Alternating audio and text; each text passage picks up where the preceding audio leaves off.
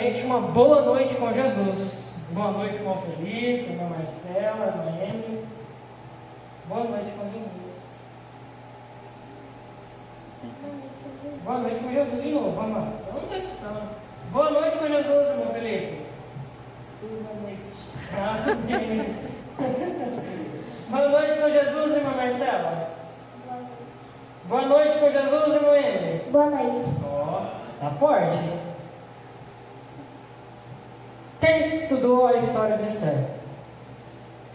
Todo mundo estuda. Rapaz, essas crianças estudam mesmo, né? Isso nos alegra, isso nos incentiva a continuar. E quem aprendeu com a história de Esther? Você aprendeu? Irmã Emily, você aprendeu? Eu não entendi muito. Você aprendeu como foi a história de Esther, não é? Então você aprendeu alguma coisa com a história de Esther, não aprendeu? Irmão Felipe, você aprendeu alguma coisa com a história de Esther? Só fala o microfone para a igreja ouvir também. Aí aprendeu a história de Esther, né? Vamos chegar um pouquinho mais para lá, vamos ficar um pouquinho mais limpinho assim, é isso. Antes de cantarmos, eu vou dar um tempo, a gente vai cantar um corinho. E eu preciso que o irmão Felipe cante bem forte, a irmã Marcela cante bem forte, a irmã Emily cante bem forte, mas bem forte mesmo, para sair a voz para fora, assim, ó. Tem que cantar que nem assim, ó. Porque ele vive, tá bom? Bem forte mesmo, não vai ser esse hino não. Tem um hino que fala assim, ó. Eu sou uma boa menina, bom menino eu sou. É maior, aí então vocês vão falar assim, ó, a irmã Marcela, a irmã Emily vai falar assim, eu sou uma boa menina. Aí o irmão Felipe vai falar assim, bom menino eu sou. Aí vocês repetem, eu sou uma boa menina, bom menino eu sou. A irmã Marcela, a mãe, queria ser como Esther. Aí o irmão Felipe, queria ser como Davi.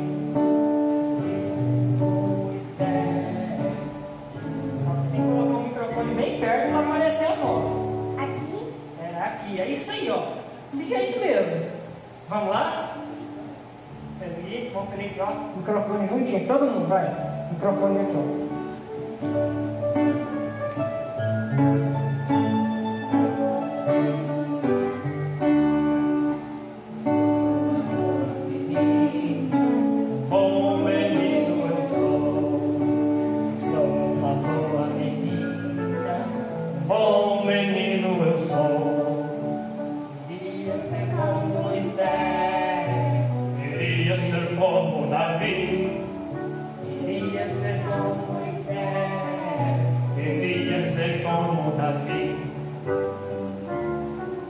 Esther era tão inteligente, Davi era muito valente. Esther era tão inteligente, Davi era muito valente. Queria ser como Esther, queria ser como Davi.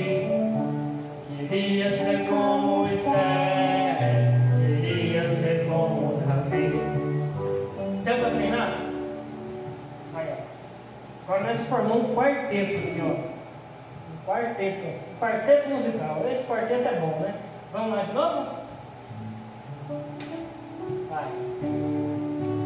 Sou menina, bom menino eu sou.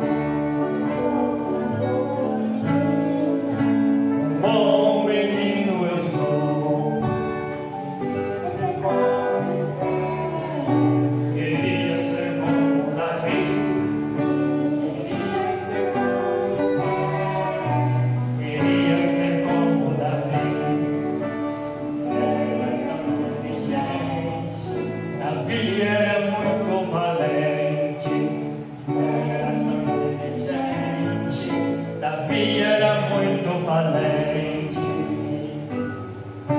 Amém.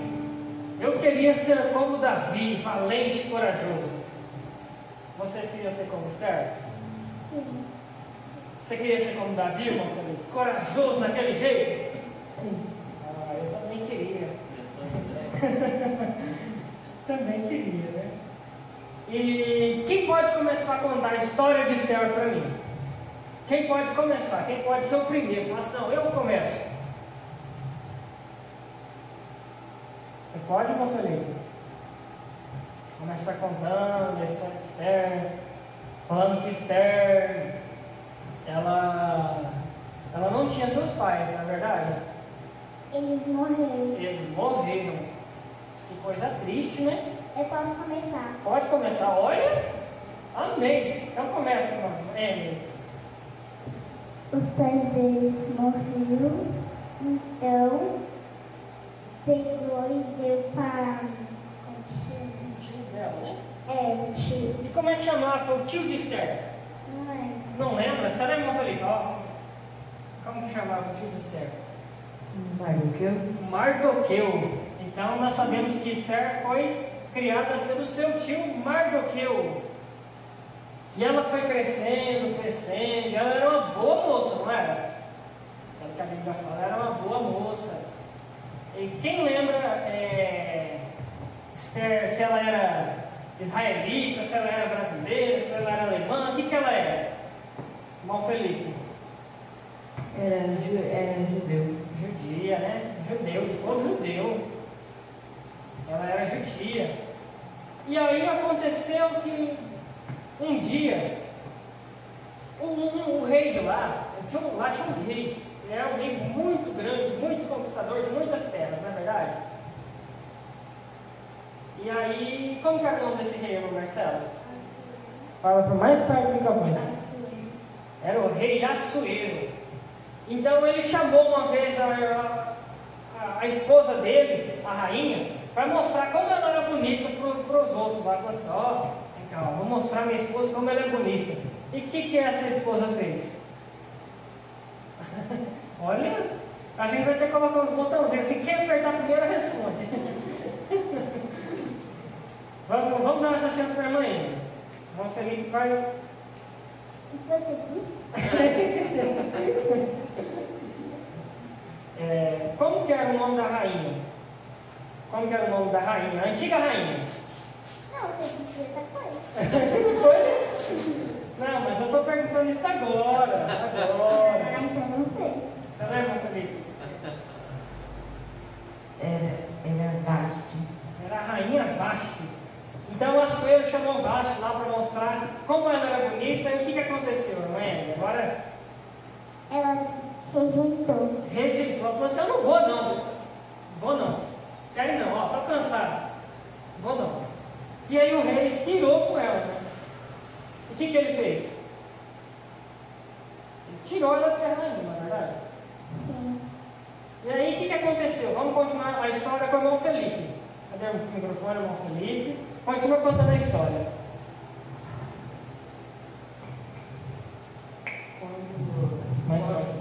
Quando Vasti não era mais rainha, aí o rei ele tinha que ter uma nova rainha. Então, com todo lá no Rio, com todos nós que tinha, aí todos foram preparando para ver um rei para ser escolhido, para ver qual que mais gostou para chamar a atenção. Qual chamou mais atenção, é verdade. E no meio dessas tinha Esther. A Estherzinha inteligente, bonita. Assim como vocês são inteligentes, bonitas, né? Esther também era assim, inteligente, rápida, bonita, né? E aí, ele escolheu Esther para ser rainha? Sim. Sim, pode falar todo mundo junto, viu? Se quiser falar só um sim bem forte, também pode. Então, o rei escolheu Esther para ser rainha. Mas, tinha um homem, ele era muito mau. Quem lembra o nome desse homem? Irmão Felipe. Mas Marcelo demorou. Irmão Felipe já foi assim, ó. Fala, irmão Marcelo. Fala. Dessa vez eu não. Hã? Amã. O nome daquele homem mau era Amã. E ele tentou matar o rei, não é verdade? Sim. É verdade, ele tentou matar o rei. Estava conspirando contra o rei. E aí teve uma pessoa que foi lá e ficou sabendo e foi lá falar para Esther. Para Esther falar com o rei, não é? Sim. quem que era esse homem? Como que era o nome desse homem? Mardoqueu. Mardoqueu ficou sabendo e falou assim, vou lá contar para o rei antes que não dá tempo. Do rei. Contar para Esther para não falar para o rei, né? Olha, eu acho que no próximo domingo você vai fazer as perguntas para mim, né? Você está estudando demais. E quem continua a história? É uma Emily agora. O Mardoqueu contou lá que a Amã estava conspirando contra, que estava lá querendo fazer arte com o rei. Aí a Esther contou pro rei. Contou para o rei. De pouquinho, de pouquinho. É. E aí, o que o rei fez com o Mardoqueu? Ele forcou. Não, nem forcou o Mardoqueu, não. Não foi corda. O que aconteceu? Depois que Mardoqueu contou para Esther, Esther contou para o rei, fez um telefone silencioso. O que aconteceu com Mardoqueu? O que o rei fez com Mardoqueu, irmão Felipe? Você lembra? Escolheu uma corda para matar. Vocês estão pulando lá para o final, né? Ele exaltou Mardoqueu, ele falou assim, não, parabéns Mardoqueu, né? A história diz, aqui está na Bíblia, aqui ó. Vou pegar a Bíblia. Tá? Então ele falou para Mardoqueu assim, parabéns, né, por ter falado. Vamos pegar aqui rapidinho. Para ficar mais fácil, né? Vou tocar cola aqui, ó. Só que vocês não podem olhar. E depois disso, Amã ficou com raiva, né? Ele tinha raiva dos judeus, não é verdade? Liga o microfone. Verdade. E ele fez o rei fazer o quê? Assinar um decreto, né? E o que nesse decreto falava? Vocês lembram? Mais ou menos. Então fala mais ou menos assim para a igreja, irmão Felipe. Era o primeiro mês, era o primeiro mês no 13º dia, que todos os judeus, eles iam morrer. Todos os judeus iam morrer. Todo mundo. Não ia sobrar um. Estava ali, não ia sobrar um. E aí Esther ficou sabendo. E o que ela fez? Ela falou para o rei preparar o quê? Um banquete. Um banquete. E nesse banquete todo mundo comendo ali a coxinha do frango, quem sabe, né? Comendo a coxinha do frango, uma saladinha que é bom para comer para ficar bem forte. Comendo feijão, né, irmão Felipe? Bem gostoso. É bem gostoso. E aí aconteceu o quê? Esther contou para o rei que tinha alguém fazendo o quê? Como é que Esther falou para o rei? Falou assim, rei, está acontecendo isso, mas como é que ela falou? Alguém lembra? Se é a maneira, mais ou menos, assim como o irmão Felipe falou? Mais ou menos o irmão Felipe tá bom, né? Lembrou o dia. Mais ou menos. Então fala, irmã, Emily. Não sei muito não. Ela falou assim que dentro de uma mesa tinha alguém que queria matar ela, não é? Verdade. Não é verdade? Vamos falar todo mundo no microfone aqui, para ficar bem pertinho. Eu também, né? E aí o rei ficou feliz? Não. Não, ficou feliz. O que o rei ficou? Nervoso. Nervoso. O que o rei ficou, irmão Felipe? Com raiva. Com raiva. O que o rei ficou, irmão? Com ódio. Raiva, ódio, nervoso. Então, podemos dizer que ele ficou muito bravo mesmo. E aí, Esther contou que ela era judia, né? Porque o rei não sabia que a Esther era judia. Ele contou. E ela contou para o rei. E o rei, por ser um rei e ter feito aquele decreto, vocês sabiam que o rei não pode mudar o seu decreto? Ele não pode cancelar. Falou assim, não, está cancelado, vetado pelo rei. Não pode. Depois que ele fez aquele decreto, tem que ser cumprido. Ele pode alterar o decreto, mas falar cancelar, não. E que é isso? Decreto é uma lei, que nem a gente tem a lei aqui de usar máscara na igreja. A gente não está usando agora porque a gente está falando aqui, senão a máscara fica atrapalhando. Mas nós temos uma lei para ser seguida. Então o decreto é uma lei. E a lei que o rei colocava, se o rei colocasse assim, ó, todo mundo tem que usar máscara o tempo todo. Aquela era a lei do rei, ninguém podia desobedecer. Mas ele podia alterar. Ele podia falar assim, todo mundo tem que usar máscara o tempo todo que estiver fora de casa. Aí já mudou a lei. Então, o rei mudou a lei. E ele disse que quem não conseguisse fazer o quê? Que ia morrer? Hã? Vocês lembram? Se eles pudessem se defender, eles não iam morrer, correto? Correto. E vamos já pulando mais para o fim. O rei disse assim, que na mesma corda, o Naamã, ele tinha muita raiva do Mardoqueu, na verdade. E o que aconteceu com ele? Agora chegou a hora quase final. Naamã, ele tinha preparado uma corda para o Mardoqueu, para enforcar o Mardoqueu, para enforcar. Vai preparar uma forca de 50 cômodos, que era para o Mardoqueu, para ele, que tinha tanto ódio dele. E o que aconteceu? Irmã Marcela, continua. Tinha preparado essa forca, e aí? Quem foi enforcado nela foi a irmã. Foi Amã. Então, era para Mardoqueu morrer, mas Mardoqueu era um servo de Deus. Então o rei disse assim, na forca que preparou para Mardoqueu, você vai ser enforcado, Amã. Não foi assim? Foi. Mais ou menos, né? Então, nós vemos que não pode, tem que respeitar, tem que sempre respeitar o servo de Deus, né?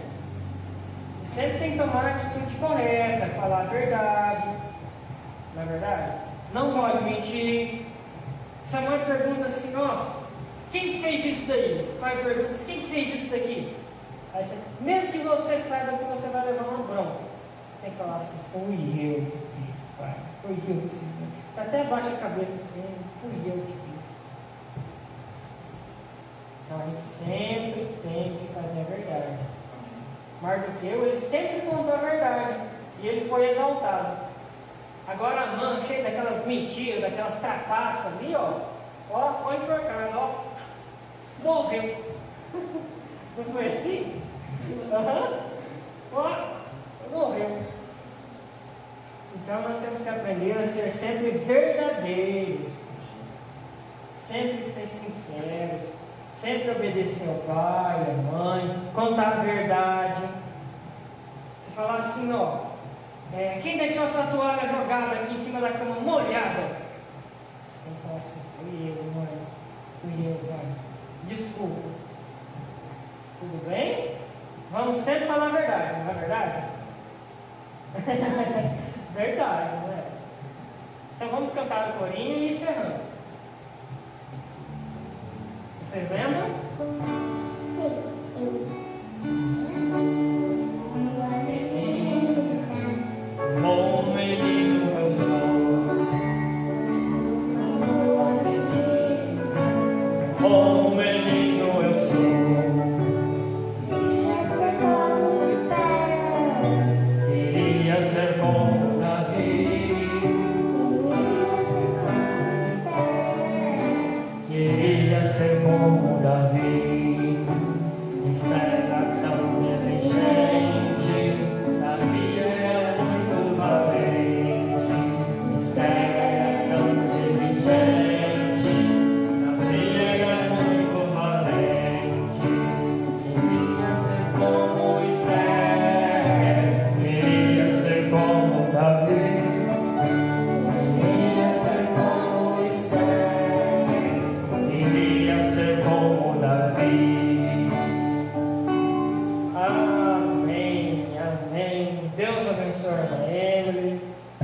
Deus abençoe a irmã Marcela. Deus abençoe o irmão Felipe. Deus abençoe. Amém. Domingo.